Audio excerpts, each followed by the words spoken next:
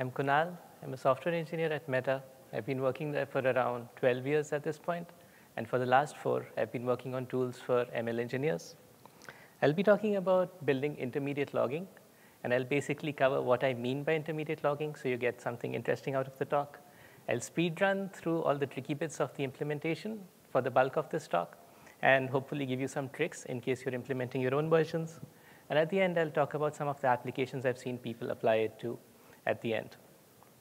So what do I mean by intermediate logging? Whenever you define a module in PyTorch, there are a couple of interesting values.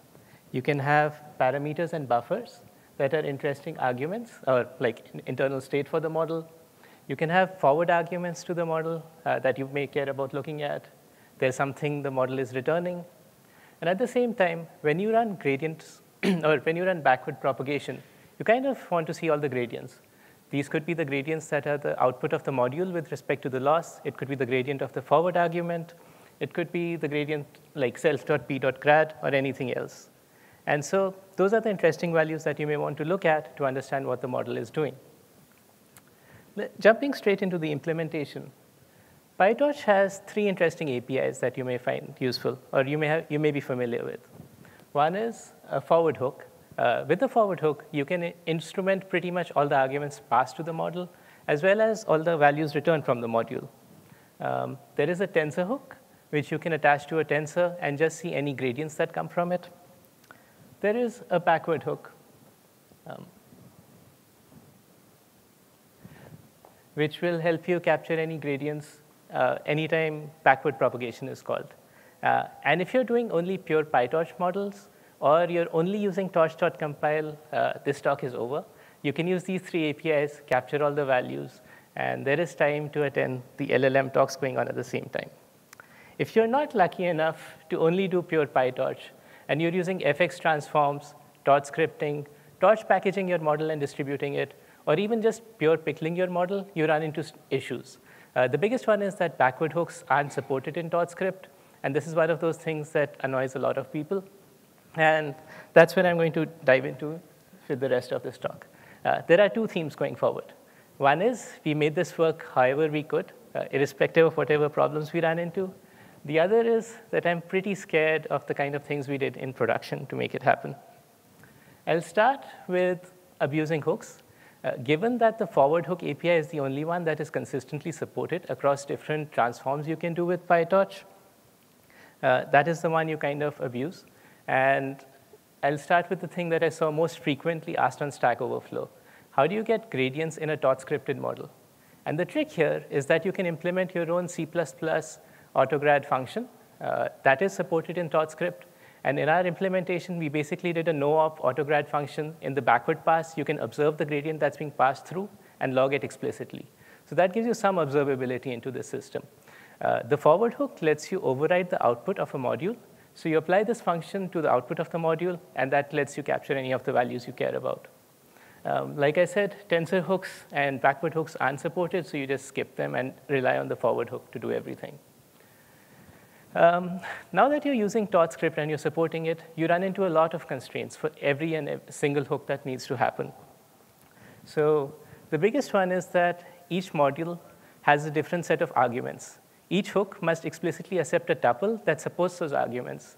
And the way we worked around this was to dynamically generate hooks. So we would introspect on the module's forward function, look at all the types passed in, generate code, and then use that to instrument and capture all the values from the hooks. You'll also run into weirder things like torchfx will skip hooks on the outermost module.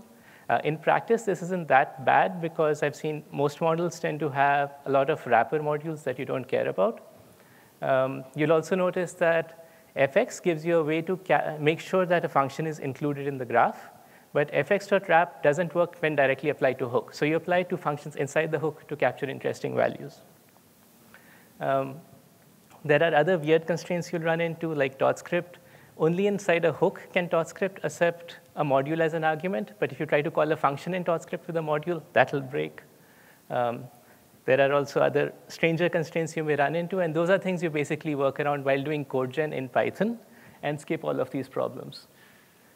Once you have this code generated, you kind of you apply this trick that I think all compiler engineers will hate, which is that you generate code that a compiler can't distinguish between, like, is this useless code or was this code that the model owner actually wanted to run? And that way, you're kind of guaranteed that the transform will keep the code around. I can see Avik staring at me. So one example is that both fx and JIT tracing would ignore buffers. So if I was only calling functions with a buffer, they would disappear. And the trick around that was to take forward arguments or output arguments, just stuff them into the function call, and force them to be part of the execution graph. You can kind of see like there's an underscore any equal to none hidden there in that function call. And that is how you basically cheat the compiler and say, hey, I have this important argument. Please don't throw me away. The other thing to force it is that you need to return values from the function sometimes. So you write a lot of functions that look like x equal to f of x to force f to be part of your module's, like the model's graph execution. And that just forces it to stick around permanently. While doing all of this, you'll also notice that there are other tools. All those tools tend to depend on parameters. And if you're modifying the model graph itself, it's much safer to modify buffers instead of parameters. And I found that tends to work reasonably well in practice. Now that you have a lot of generated code that's working reasonably well, and you've hacked around all of these transforms, you'll run into this problem when you try to distribute the code. For all of torch package, TorchScript, and everything like that to work, you need to kind of make the system think the code exists and is materialized somewhere. The biggest trick here is that you stuff the line cache module in Python. This is inspired from how Jupyter notebooks themselves work. When you execute a cell in Jupyter, it actually puts the values into line cache and gives it a fake file name, and then it compiles and execs it. So we did the same with the hook code. We put the hook code into line cache, which means Python's inspect would find the code and then be able to use it.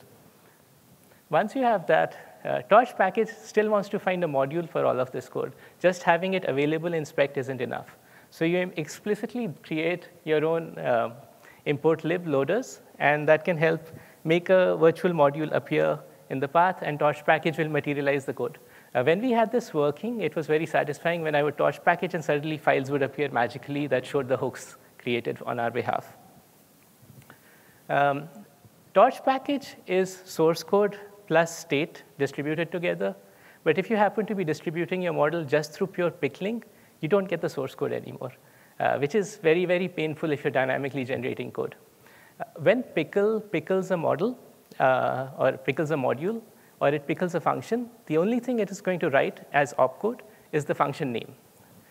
In completely unrelated news, if I base 32 encode something, 31 characters are safe as identifiers, and there's an equal to sign. So if you replace the equal to with an underscore, you can generate something that is a valid Python identifier. So we took the hook code, zipped it, base 32 encoded it, and made it the function name. And that way, when it gets pickled, it gets distributed safely. And then when you use getAtter inside the module, you can decode it, unzip it, exec it with all the code we just talked about, and suddenly the hook exists again. Sometimes you also may find scenarios where all of this code that you're adding to hooks itself gets torch packaged. And here the trick is that you can be very careful about where you exec the hooks we just generated. So if you can exec it inside the torch packaged code itself, it'll make sure it uses the right set of dependencies and have it materialize properly. Along the way, as we did this, right, like the only way to stay sane was to have each potential transformation of the model explicitly listed out, add the hooks up front, and then make sure all the transformed code logged the right values. By the time we were done, we had more than 100 tests running every time we changed something. So after that speed run, I'll quickly talk through some of the things I've seen people do over the past 6 months. People training models that had multiple objectives noticed that some of their gradients were off by orders of magnitude. So one task would learn really fast, and the other task would not really catch up. So they were able to adjust their model to do that, fix that behavior.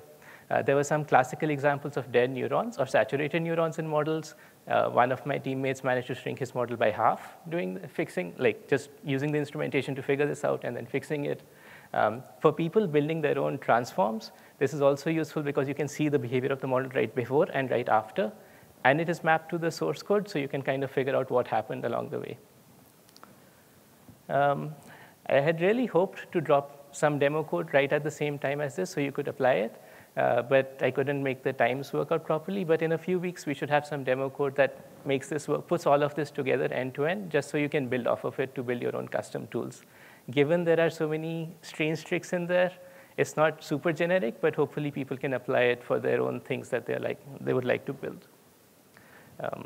Thank you for attending the talk. There are lots of interesting LLM talks going on at the same time, so I'm surprised to see everyone here. I also wanted to give a shout out to my teammates. Like, we've had people who've pushed what they can do with intermediate logging, and people who are also carrying the project forward at Meta right now. And I'm not sure if you have a lot of time for questions, but I'm happy to answer any right now or after the fact if you want to reach out. Thank you.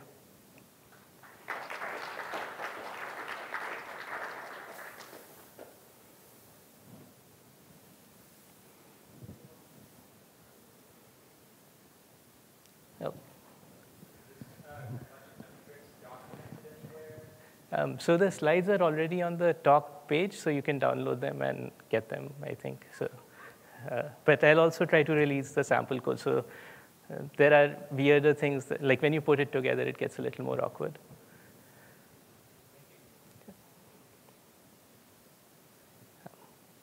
That's it.